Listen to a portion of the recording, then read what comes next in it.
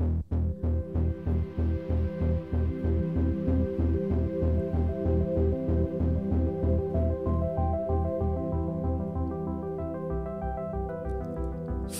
Strix is an exile of House Van Saar and former clan architect. Ancient by the standards of his house at the age of 47 Terran solar cycles, Strix has converted his bodysuit into an armoured life support cradle and replaced his limbs with powerful cybernetics. Many of his body modifications are of Strix's own invention, mixing the Van Saar STC's technologies with more common tech of the Imperium. Strix must routinely prey upon enemies for the parts to keep himself alive, sometimes throwing his lot in with gangs if there is a promise of technology or a hefty score of creds. Strix's jetpack assembly, the Strixian harness, and ornithoptical combat kit, or SHOCK, Shockwing, allows him to soar across the battlefield, leaping high over the reach of his foes as he assails them with his pneumatic claw gun. Perhaps Strix's greatest weapon, though, is the fear he engenders in his foes, and many believe he is not human at all, but some mechanical hunting horror unleashed by the noble houses for their own dark amusement. Hello and welcome back to Wellywood Wargaming. My name is Damon, and this is the series where I'll be exploring all of the Dramatis Personae and hired guns in the game of Necromunda. Now, this is a huge undertaking, so please do support me by liking, sharing, subscribing, and commenting down below as well. And please do, check out the Patreon as well if you'd like to support me even further. It'd be much appreciated. So, as we get into the Fs, as we're going alphabetically, this is Freikstorn Strix here. Super cool bit of lore there that I gave you. Of course, a little bit like reminiscent of the Dark Knight there, especially with the illustration that we've got too. Glorious illustration with a sort of perching on a high roof there with these sort of raggedy wings and a harpoon launcher with some clawed feet and a Van Saar sort of bodysuit there. Really cool piece of art, that one. And amazing lore there as well to boot. So this guy's 270 credits in the game, which is quite a lot of creds to spend, but like a lot of these earlier hangers-on and Dramatis Personae and hired guns that we have in the game, they were made in a time when the power creep in Necromunda has kind of overtaken them a little bit, if I'm honest. So this guy just isn't as good as some of the later Dramatis Personae guys, and that's generally a theme in all of these videos, as you probably noticed by now. But let's look at the stats quickly. We have a movement of 6, which is really good, especially for a Van Saar. This guy's quite fast. We have a weapon skill of 5+, which is frankly terrible, especially for a guy who's supposed to be like Batman. A ballistic skill of 4+, which is average. Strength toughness 3.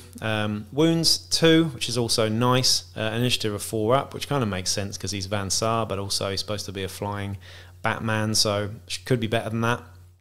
2 attacks. A leadership of 8. 7+ cool, willpower 8, which is fairly bad as well, and an intelligence of 10+. I feel like that's a misprint, to be honest. 10+ intelligence is just dreadful. It's like an Ogren, or worse, I don't even know. But this guy's not very smart, unfortunately. So the things that stand out there, obviously, it's nice to have 2 wounds, 2 attacks, and a movement of 6 is really the highlight there, I'll be honest. But the rest of the stats are fairly underwhelming.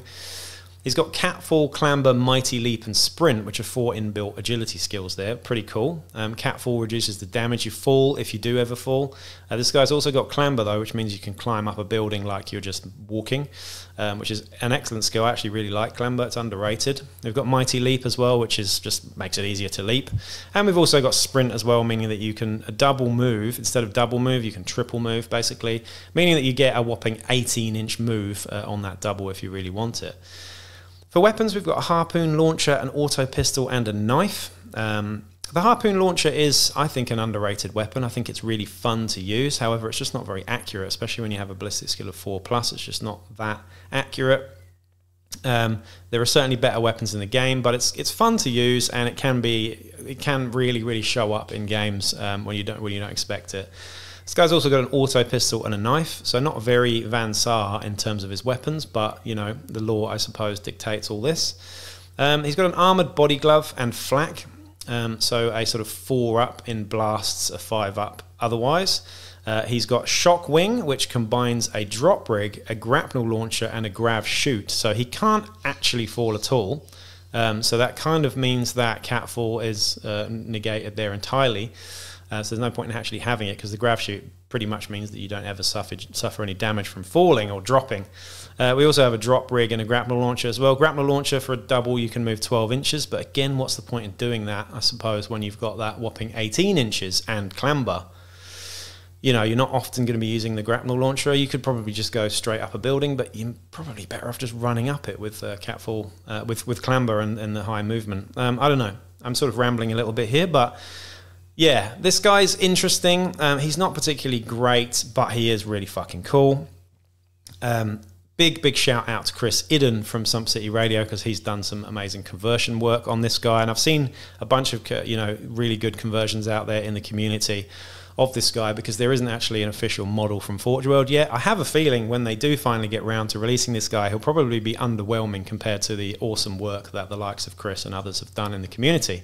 So do check that out on Instagram and stuff. Just look at this guy on Instagram, hashtag Freikstorn Strix. I'm sure some stuff will come up on this guy, and you'll see some excellent work anyway from the community members. So shout out to you all on that one. That's pretty much it for Freikstorn Strix, though. I would say you're not going to hire this gun in a game, because hire this hired gun in a game because he's just not great for 270 credits. Depending on how you use these, we use a sort of bounty system, and this guy has sort of showed up in a couple of games, but he's never been very impactful, if I'm honest. Having him as a outcast leader, though, would be quite interesting, because you could probably give him some skills down the track to make him, much better, I suppose. But he's not that great. He's really not in the top tier of it anyway. But I'm going to do the tiers after I've done the entire list of Dramatis Personae anyway. But I'm already rambling, so that's enough from me today. Peace out.